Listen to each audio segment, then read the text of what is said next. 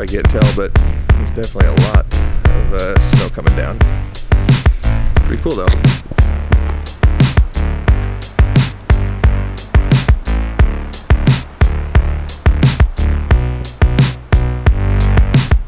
My name is Ben Heisch. I am a wedding and elopement photographer based in Tacoma, Washington. In this video, we're going to talk about the thing that is most under-talked about, underappreciated, undervalued in just the creative industry in general, in my opinion, and that is backing up, archiving, and just making sure that your work digitally is safe. So if you are any type of digital creative, if you make music, if you make graphic design, if you make photos, you do video, any of that kind of stuff, keep watching this video because we're going to talk about all the ways that I take and all the steps that I take to make sure all of my work is always safe. So I'm not saying that my way is specifically the perfect solution or anything like that. And if you have any better ideas, anything that you do that you might see a little spot where I'm missing something, please leave a comment in the comments below. So we can all kind of like learn and grow together. But honestly, I see at least like 2 to 3 photographers post every day that they've lost a significant portion of a wedding, a full family shoot, something like that. And it almost always comes down to mismanagement of data and just things that no one ever told me, no one ever talked about how to actually put a workflow together and anything like that. And so I figured I would share what I've been doing to make sure that all my stuff is safe, and ways that I can do that more automated, and ways that have just worked really, really well for me. So back in 2007, when I was asked to photograph my first wedding, I asked one person that I knew who was a wedding photographer what their biggest piece of advice would be, and they told me to make sure that you back up everything. And that didn't just mean what we typically think of as multiple hard drives, backing up your photos in multiple places, but they said, make sure that you have 2 cameras, 2 sets of lenses. Anything that might break, you have to be ready and prepared for that one piece of equipment to break, and you still have something that you can fall back on.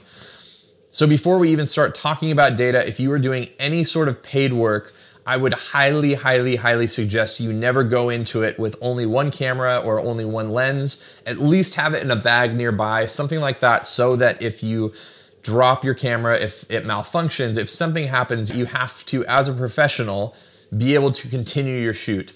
And I've had plenty of times, you know, as a wedding photographer, when people are walking down the aisle, when big moments are happening, one of the biggest things that I do is make sure that I always have 2 cameras on me at all times. So I always shoot with 2 cameras with a Holdfast Moneymaker strap with a wide-ish lens on this side and a more telephoto-ish, normal-ish lens on this side. And I double my coverage throughout the day so that I make sure that even if one of the cameras goes down, if there's something major wrong with it, if it's all corrupt, whatever, I will still have multiple copies. And this goes even into like big moments. I made a video specifically about shooting 2 cameras at the same time for specific moments. You can check out in the description below. And I know the other thing that people are gonna say is make sure you are always shooting with 2 cards. If you have the option to shoot with dual card slots with a camera that can shoot to a SD card and a CF card, or 2 SD cards, or whatever it might be, if you have that option, please use it, and please duplicate your stuff both ways. So basically we're trying to think of all the different ways we could possibly lose data and ways that your images could fall through the cracks. So a huge thing about your backup workflow is going to be how you handle your memory cards. So I typically shoot with 64 gig SD cards, which for me and my file sizes usually will get me through most of a wedding, if not a full wedding.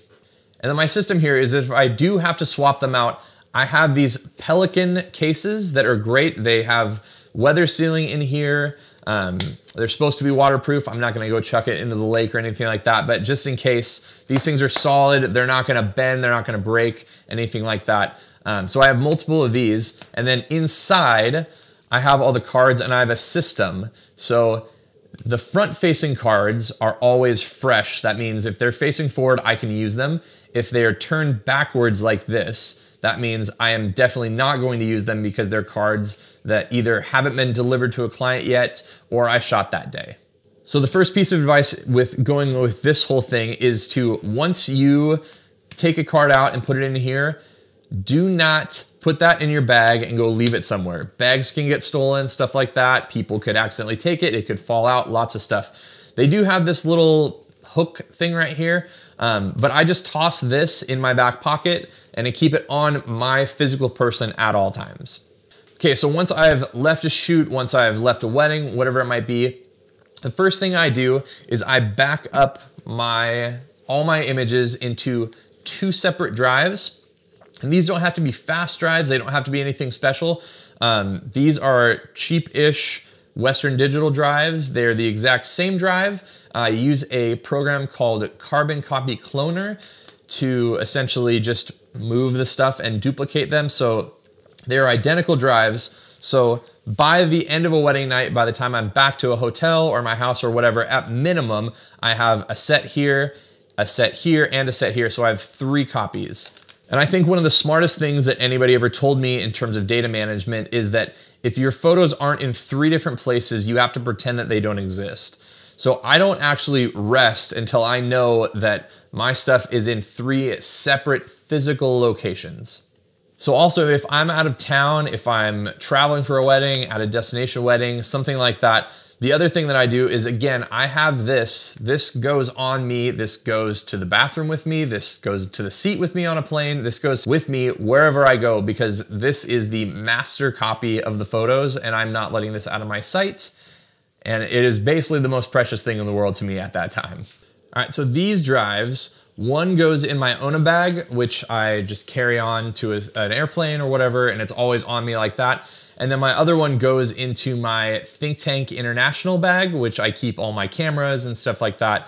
At all times, I have my stuff in 3 physical locations, even though the stuff's still on me, it's still in one place. But in case any one of those bags gets stolen, I'm still fine. Even if both of these get stolen, I still have these. And so as long as I don't get stolen, I have all my photos. So when I get home, I have this backyard office that we're in right now. I have my home and I have my car. My SD cards stay in the glove compartment in my car, which I can lock. One of these drives stays in my house and another one comes out to my office. If you have anywhere, if you have a locked mailbox, if you have anything else, if you have a neighbor you trust or whatever, I would highly suggest moving one drive somewhere just off-site so that if your house burns down, if you get broken into, if something like that, all your eggs aren't just placed in one basket where, you know, you could have a major issue. Once all this stuff is backed up in multiple places, I transfer that data onto a archive drive called a Synology, which is a network attached storage device. One of my biggest priorities for this off season was to move all the stuff that I had on just years and years of external drives and these giant annoying things. I literally have these cabinets behind me and one of them is just full of 12 plus years full of photos. I have almost every raw photo I've ever taken. And I wanted to be able to consolidate that into a space that would be accessible to me not only when I'm at my office, but at my house. Or I'm often traveling for weddings, and so I wanted to have it where I could access any of my photos at all times. So after a ton of research and a lot of recommendations from friends, I landed on a solution called network attached storage. And the thing that was recommended to me most by friends of mine who use one are devices by a company called Synology that I actually found are local to me here in Seattle. So I pieced out all my specs, figured out exactly how much storage I needed, started putting something together, and then I remembered I actually had a conversation with somebody who had worked with Synology before, so I reached out to them about making this video about such a problem that a lot of photographers have with their backup storage and just asked if they wanted to help me out and partner with this video.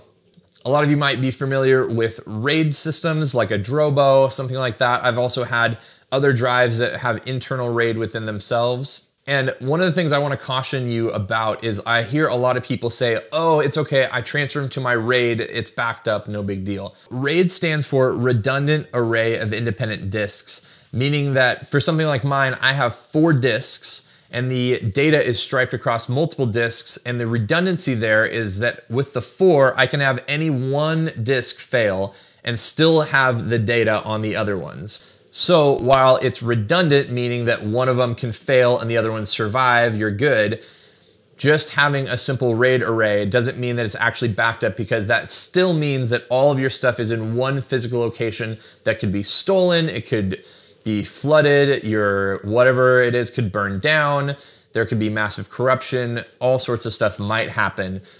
So please, if you have a RAID, make sure it's not the only place you're storing your data. Now I have my Synology set up to be using their own RAID system. It's called Synology Hybrid RAID, which essentially is really, really similar to RAID 5. My friend Kyle Ford is kind of a data expert in all this stuff, and he's also a photographer. He's making a couple of videos, and I'm assuming he'll make some more too. I will link them in the description below because they're super helpful to kind of get started with RAID. And I feel like they would be really helpful to you as well if you're a creative looking to get into RAID storage. Now the cool thing about the Synology RAID that I got is that it's also network attached storage, meaning that it doesn't plug directly into my computer, but that also means that I can access it remotely. So whether I'm in my house, in my office, or even on location somewhere remotely, I have access to every single one of my photos. All of my stuff is on this because it's attached to my home network, which allows me to access it anywhere in the world. The Synology I have is a DS918 Plus, which is my RAID and network attached storage. My unit has the ability to use 4 drives, and I have 4 10 terabyte drives from Seagate. They're Seagate Iron Wolf drives that are specifically made for network attached storage units. You want to make sure that you're getting drives that work really well, are really, really reliable, and are made specifically for this purpose because they're going to be on 24/7. They're going to be, pumping out and reading information a lot. And so if you're using drives that might not necessarily be meant for that type of thing, you might kind of run into some issues. On my computer here, I'll just show you really quick how my archive system works. This is kind of how I have my stuff structured. My Synology device is attached via the network, but it mounts on my computer just kind of like a regular disk would. I have photo, I have my time machine backups in this folder, and then I have video, and then I have my photo stuff kind of put into different categories here. You can see weddings is its own category, obviously, then things go by year, and then I just have everything kind of brought in. I have my raw files here, and then it folders back down to JPEGs and edited photos, but you can see it's just a really great setup that's accessible to me just exactly like this when I'm on my network, but also is accessible to me through their online system anywhere I am in the world.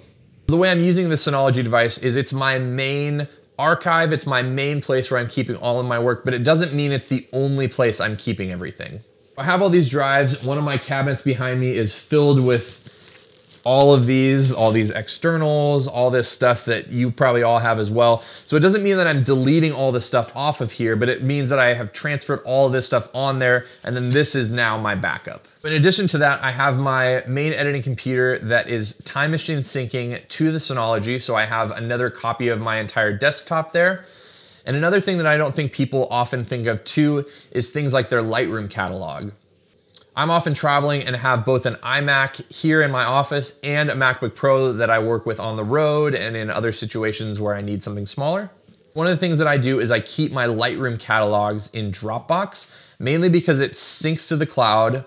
A Lightroom catalog also keeps a digital negative, a raw photo version of every single one of my photos in a lower resolution in its catalog, so that even if all of my other things went down, everything that I had, I would still have a Lightroom catalog full of about 6 megapixel photos from a shoot or a wedding or whatever it might be. The other bonus about that is it also syncs between my computers. And so if I'm editing something on my desktop here and I get done doing that and I go to the airport to photograph a wedding somewhere else, I can pop open that same catalog and start editing on my MacBook Pro. So once I'm done editing all my photos, I upload them straight to my client gallery service, which I use called CloudSpot. It's great, it's clean, it works really well for me. And that is another spot where my images sort of live and they're backed up online.